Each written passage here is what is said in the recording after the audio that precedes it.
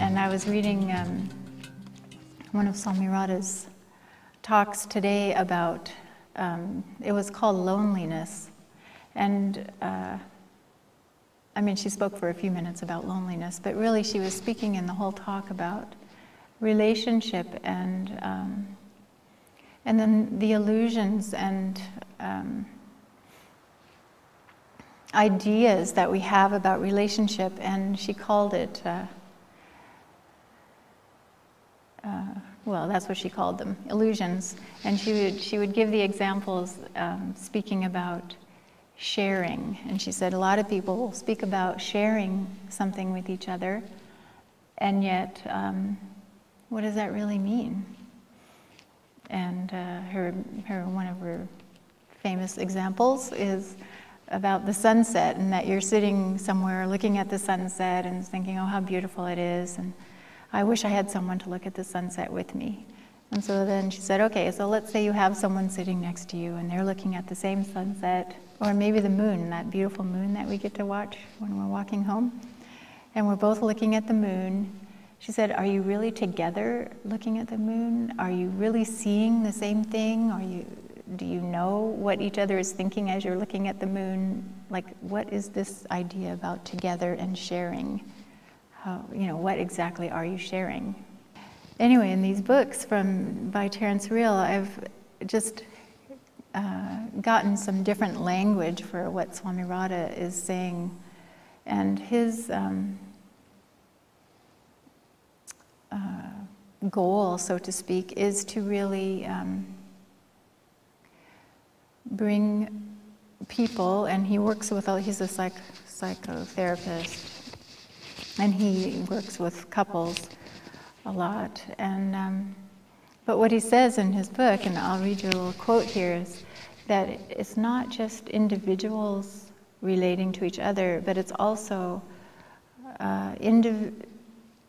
individuals relating with themselves, and individuals relating with their whole community or even the whole world. And how do we actually relate instead of just be on our own? So I just wanted to read this one part here where he talks about that next step.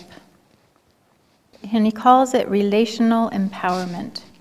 Relational empowerment invites the sentiment, in quotations, I was weak, now I'm strong, let's be intimate. Whether it has been men retreating from their marriages to bond with one another in the woods, or individual psychotherapy, codependence recovery, or feminist support groups. So far, the main focus of personal growth has been just that, personal. I believe that bringing our growth, our personal growth, back into our relationships is the necessary next step, not just for individuals, but also for the various empowerment movements or for mainstream culture as well.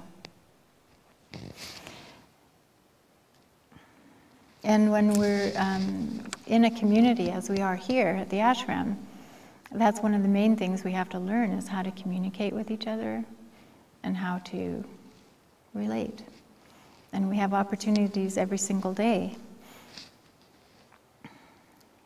And what he says at the very last page, or the very last chapter of the book, is how after, and he's talking about couples, but he was saying that anyone who learns how to, first of all, be strong in themselves, then be strong enough and open enough to relate, that they need to have the support of a community.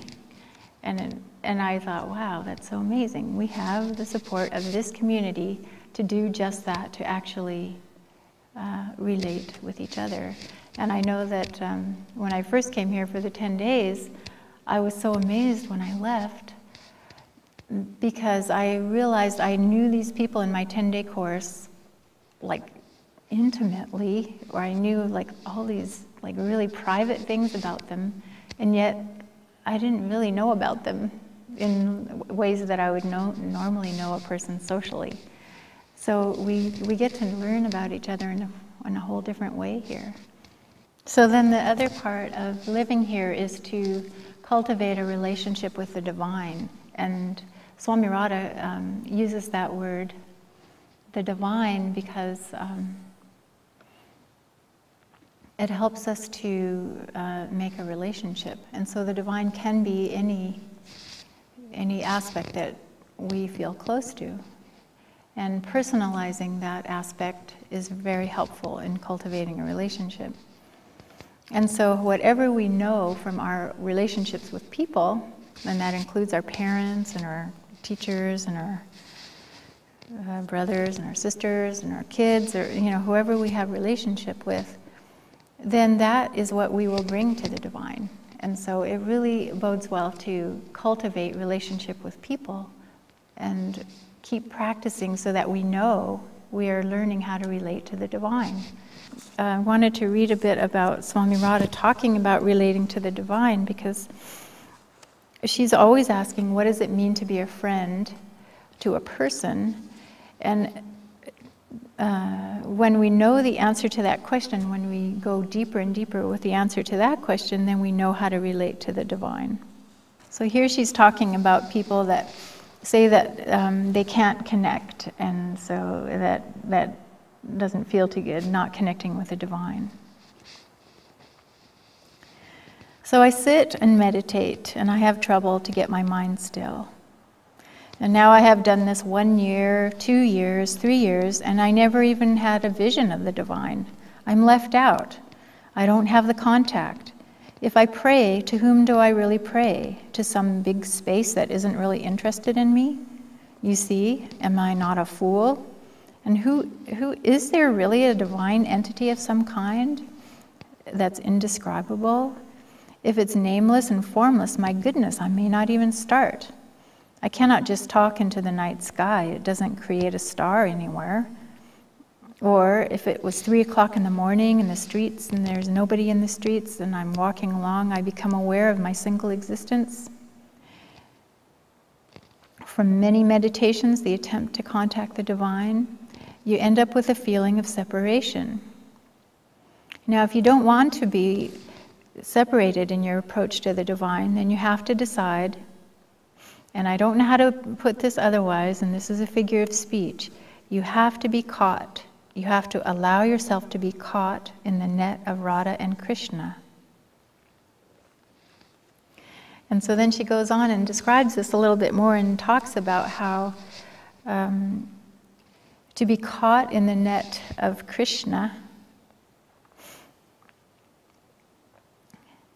means to really mean it when we say the Divine Mother prayer. And so when we go throughout our day and don't make a connection, it's because we forget. And if we remember the connection, then in any moment during the day, we can realize that we are not alone. I just find that a really important thing to remember, is to be grateful for whatever we have. And in the Hidden Language book, that's Swami Radha's main direction when we're writing our reflections in hidden language, is to value all we receive. And that can go for our whole day, just valuing everything we receive as a direct connection with that divine part of ourselves.